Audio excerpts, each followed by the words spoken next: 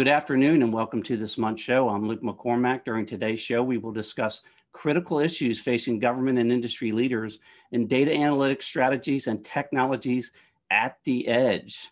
With me on today's show are Ms. Eileen Vidrine, Chief Data Officer, U.S. Air Force, Mr. Sanjay Gupta, Chief Technology Officer, Small Business Administration, Ramesh Menon, Chief Technology Officer, Defense Intelligence Agency, Cameron Sherry, Vice President and Chief Technology Officer, Dell Technologies Federal, Kaladar Varangante, Senior Fellow and Vice President, Office of the Chief Technology Officer at Equinix, and Dr. Melvin Greer, Chief Data Scientist at Intel. Well, this is certainly a timely subject. There's a lot of data out there being collected, a lot of data being computed. Needs to be done securely, needs to be done timely. A lot of things to talk about today. Eileen, let's start with you. How are things going at the U.S. Air Force? I can't imagine with all these embedded systems, et cetera, that there's lots of data and technology being analyzed at the edge. Well, I think it's a really exciting time to be at the Department of the Air Force because today we're a department with two military services, both air and space forces, and we're working together to really drive and fuel data innovation. One of the first initiatives that we did when I stood up this particular organization was we put together a self-service data platform to empower our airmen and guardians, the capability to do self-service data analytics. And today, that is just growing each and every hour. So any airman or guardian can, at the speed of relevancy, log on and use data and current state tools to inform their decision-making process from tactical to strategic. It's pretty exciting time. Tools and techniques that are available to sort of that end user now, incredible explosion, tectonic shift in capability there. Sanjay, how about at the Small Business Administration? I know there's a whole lot of information that's being pushed out there. Tell us about the state of the state. Yeah, good afternoon, Luke, and thank you for having me back on your show. My pleasure. Always fun to be here. Yes, I mean, data is what I call is the currency of the digital world. And why that is important is because increasingly we are leveraging data to drive either decision-making, and we're using data in terms of predictive analytics, we're using data in terms of prescriptive analytics. Of course, we've always been using data in the sort of the traditional formats of reporting, as it's described as descriptive and diagnostic analytics. So at the SBA, we have continued to use all four types of analytics. Clearly, we are less in the predictive and prescriptive analytics arena, more in the traditional descriptive and diagnostic analytics arena, but we are certainly seeing an increase going into the predictive and prescriptive side. So for example, in the last year and a half, obviously, we have had an explosion of data that we at the SBA have had to deal with. And so we've increasingly been relying on prescriptive and predictive analytics, meaning specifically we're using algorithm-based decision support systems for our credit processing, credit risk monitoring, some of the other loan programs, and being able to leverage data in a more rich and a more holistic manner. And certainly this is, I think, a trend that's going to continue to grow from my perspective. The timing is great to really enable and unlock that capability for every small business owner out there. No question about that. Ramesh, how about at Defense Intelligence Agency? I can't imagine the dearth of data that you are collecting from a variety of resources that you're giving your analysts the ability to analyze real time. Good afternoon, everyone. As most of you know, we are the foundational military intelligence, and our goal is to prevent strategic surprises to the country.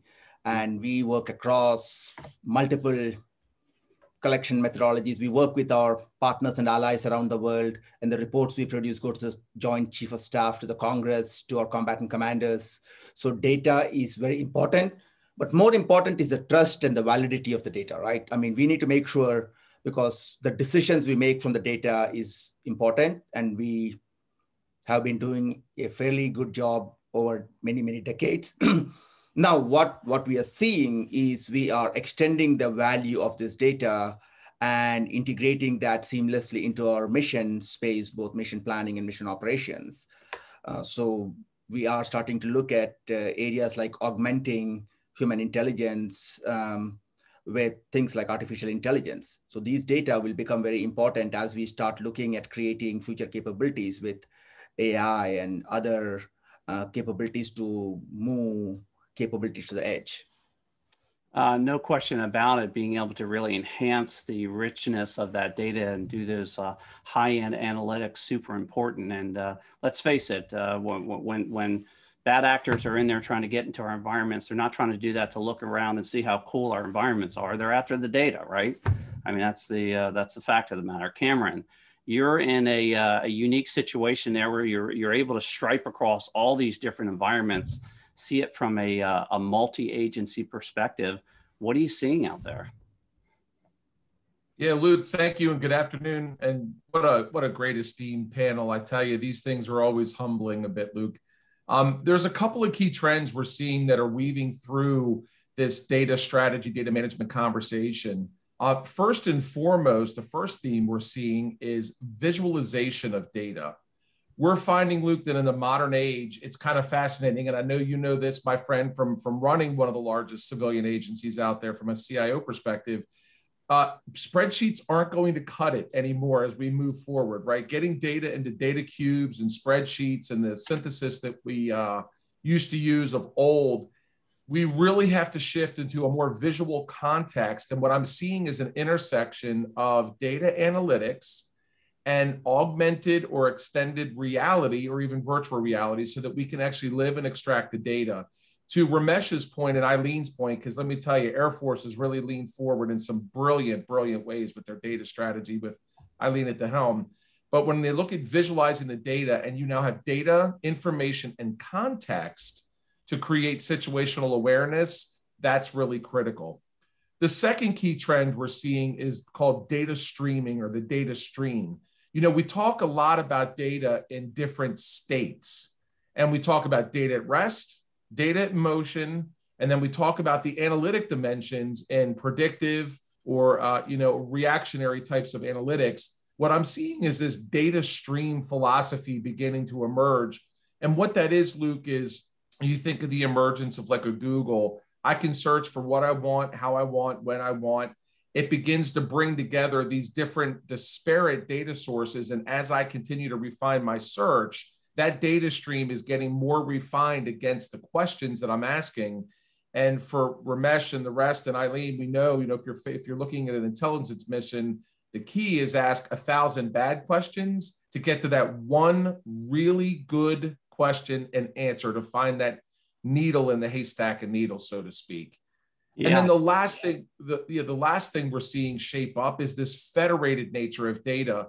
No longer can we be the vacuum of data around the world. If I talk to my friends at Fort Meade, it's kind of striking. We're rounding out on a yottabyte of storage being deployed and yottabyte of data being provisioned. That is extraordinary when you think that every human being is now carrying almost 3.2 smart devices on the planet. Everyone's a data creator. So rethinking what we collect and when we collect it, but leaving data in its current state. And to Ramesh's point and Sanjay's point, it's the sovereignty and integrity of the information. So those are the real three things that we're seeing emerge across all agencies. Great perspective across the ecosystem there, but you dropped yottabyte on us to the audience. So you're going to have to tell us what is yottabyte for those that might not know. It is literally the current largest measure unit of storage that we have that exists in the English language. Wow. So think of it as over a million petabytes. Wow. Or exabytes, excuse me. It's pretty extraordinary, Luke. It's one of these things. It took a cocktail at the bar in about an hour to really round out exactly to comprehend as a human being just how much data that is. I mean, we're talking, if you were to start building a storage farm, that would be football fields in length. Picture building football fields from the East Coast into the Midwest. Wow. That's what we're talking about. A lot of zeros on the end of that. Kaladar, yes, sir. Absolutely. How about at Equinix? A lot of data being computed there. You all are right smack in the middle of a lot of different things. I hear Equinix coming up often these days. Yeah, hi, good afternoon, everyone. So we are seeing three trends. Let me quickly go over them. First one is the amount of data getting generated at the edge is increasing. So for example, an aeroplane will generate today around 4 terabytes of data per plane per day, and it's going to go up to 10 terabytes of data. So the historical way of moving data to compute will not scale. Instead, now we have to look at moving compute to where the data resides. So what we're seeing is that now people are basically leveraging container technology, and they're now packaging algorithms in containers, and then they're moving to where the data resides so that they can filter and process and analyze data at the edge. So that is what we call as distributed AI.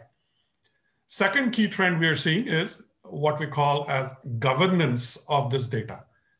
Increasingly, people are finding that even within a big organization, people, as many others have mentioned here, data is the currency or it's a precious jewel.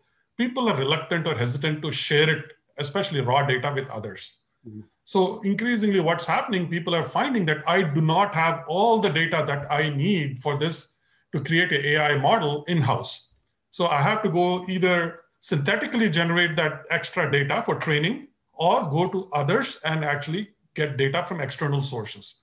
So currently they do not exist other than sending spreadsheets and emails, a real good way of sharing this data with each other. And that's where the notion of AI marketplaces or data marketplaces we're seeing. That's a second key trend we are seeing. And the third key trend we are seeing is that operational simplicity. What we're finding is that most organizations have few data scientists, and they're constantly hounded by various groups like marketing, sales, operations, product, etc. These few data scientists have to satisfy the needs of all these different people. And so that model doesn't scale. So instead, what we are looking at is no code or low code AI, by which you are giving the data analysis capability, moving that to subject matter experts, or making it easy for them, or making it easy for data scientists to support many more subject matter experts, so that then the entire impedance mismatch between subject matter experts and data scientists is slowly going over time. It's going away. And therefore, instead of a project taking many, many weeks before you actually resolve that, you can do that almost instantly or within a couple of days. So distributed and federated AI/data marketplaces, and then low code, no code for operational simplicity are the three main trends we're seeing.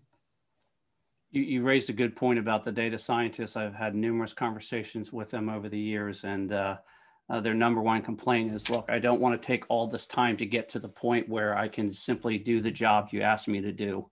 So I think that rings true for every data scientist out there, no question about it. Dr. Greer, I would imagine that when we start talking about computing at the edge, you got to think about Intel and all the activity that is going on there. Give us the state of the state. Once again, you're in a unique situation there where you're seeing it across the spectrum. What do you see out there? Thank you, Luke. Yes, we are seeing it across the spectrum. And I will tell you that our public sector customers especially are hearing the clarion call to take advantage of the data that they are collecting in very, very large environments and driving insight. One of the things that's absolutely unique about the public sector, though, is that while some people have equated data to oil or to bacon, in public sector and almost all the other domain spaces, data is not that. Data is actually people. And so what that is driving is a new focus on what the issues are around the people and the analytics that are being created. We heard people talk about the warfighter and the data scientist and all the other stakeholders. But when we look across all of these domain spaces, there are three things that stand out. The first is that there's an absolute need to think about how to upskill and reskill the workforce. Without being able to do that, all of these fantastic opportunities that artificial intelligence and data analytics offer just can't be realized. So we have a workforce and talent priority. The second is around transparency, ethics, and responsible AI. The trust factor and being able to use either zero trust models or provide transparency around some of the issues that data analytics provides is paramount. Without it, people are not going to be able to move to meet mission capabilities because they won't trust the environment under which the data analytics operates. And then lastly, while we are seeing a significant focus at moving data moving analytics to where the data is, when we look at public sector customers, they are absolutely focused at end-to-end solutions, cloud to the edge. They've already developed smart cloud capabilities, and now they are looking at edge analytics and edge computing as an adjacency that's going to need to not replace, but augment the environment that they already have. And so solutions are a premium when they are able to operate from cloud to edge. So upskilling of the workforce and data and talent, providing transparency, ethics, and responsible capabilities to this analytic capability for trust, and then creating not just siloed solutions, but end-to-end cloud to edge analytic capabilities. Right. And, you know, we all think about cloud and we think of sort of the big global clouds, but this emergence of, I'll call them these micro clouds, if you will, these constellation of clouds that are pushed down to the edge. Very interesting concept, along with, I never heard the concept of data as the new bacon. That's a new one for me. Definitely heard the oil one, not the bacon one though. Ramesh, let's talk about a specific program that you'd like to highlight where you all are taking data to the edge, analyzing it on the edge, et cetera.